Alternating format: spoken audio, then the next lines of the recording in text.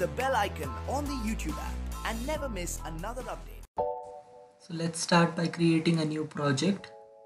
Select WPF app and fill out the project properties.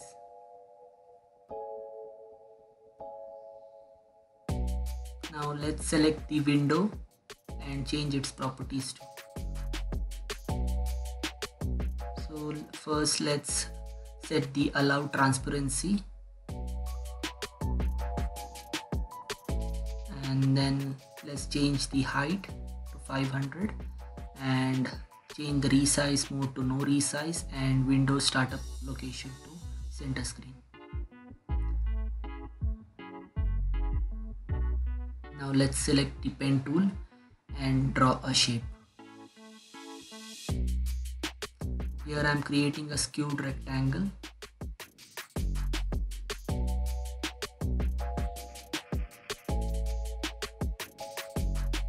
Now let's select the direct selection tool and adjust the anchor points. Now select the path and change the color to blue. And also let's remove the stroke. Now use the text block and add the text elements on the form.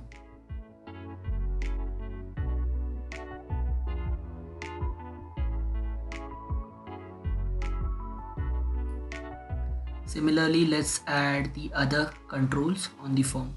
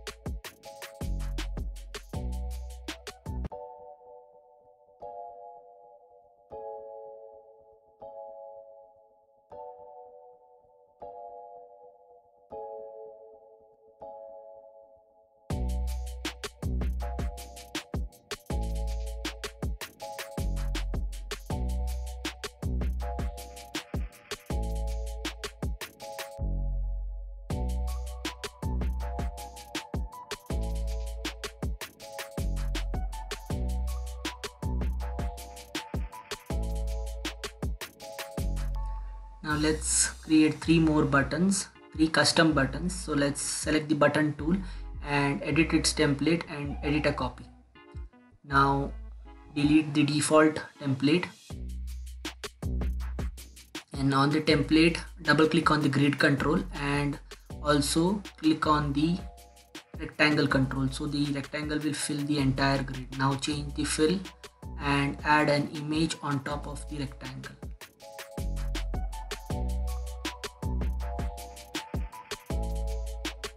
Now let's select the source for the image control and also adjust its width and height.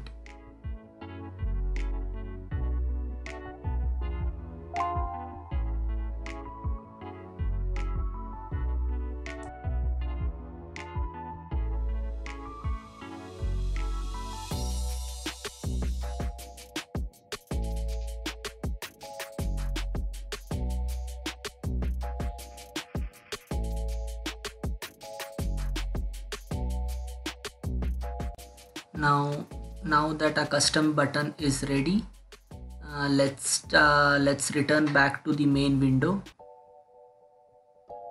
Before that, let's change the border of the rectangle and go back to the window now and create a copy of the existing button. Looks like the button is quite big, so let's edit the template again. So go back to the template and edit the current template. Adjust the size of the rectangle and the position of the image on top of the rectangle.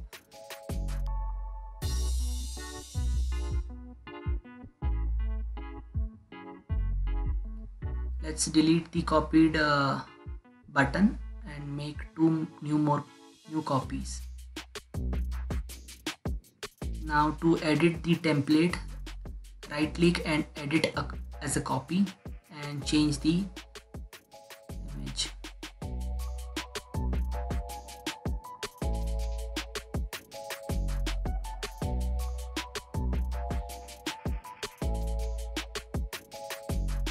So now you can change the image source to a different image, and similarly make one more copy, and this time repeat the same process by editing the copy of the button template and changing its source. So let's add some more controls onto the right.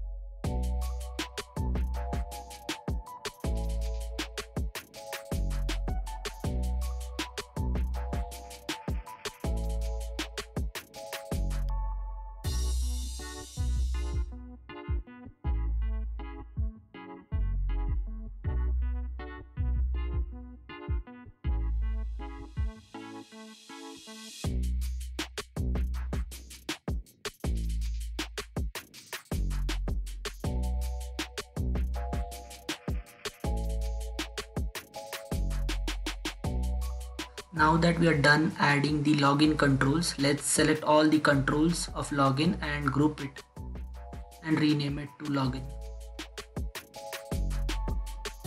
Now let's copy the login grid and make a duplicate out of it.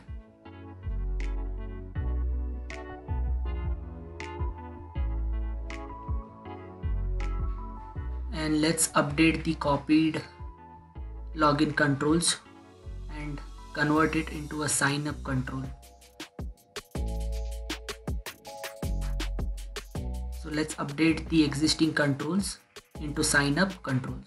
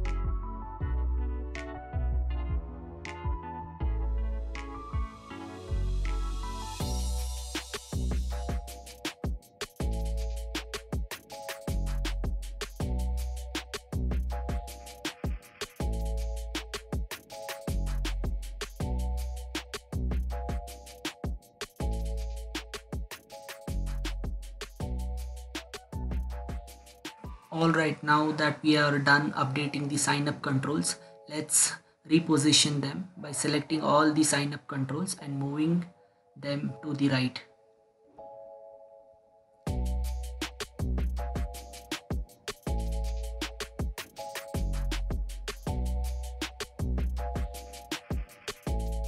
And also the other 3 controls which were on the right to the left.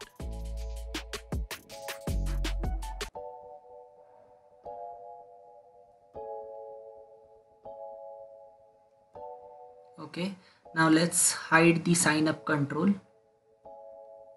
the sign up grid, by going to the properties panel and changing the visible property to hidden.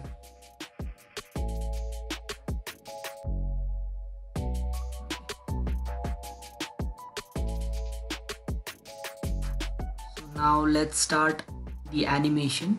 So for that we'll just create a storyboard, and on the first keyframe let's record the initial position of all the 3 grids and the path. Now on the first keyframe, hide the login grid and change the path position.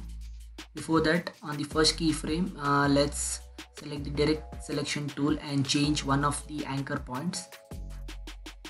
And now on the consecutive keyframes, let's change the position of the rectangle.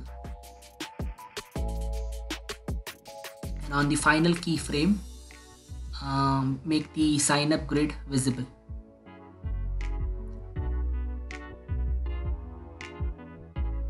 And also on the final keyframe, make the rectangle skewed at the bottom.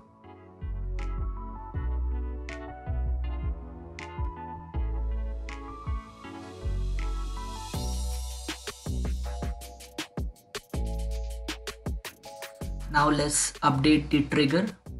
Before that, let's see the animation in action. And now let's add a trigger to it on click of the sign up button. So go to the triggers and change the initial trigger to on click of the sign up button. So there you go guys, our login animation is ready.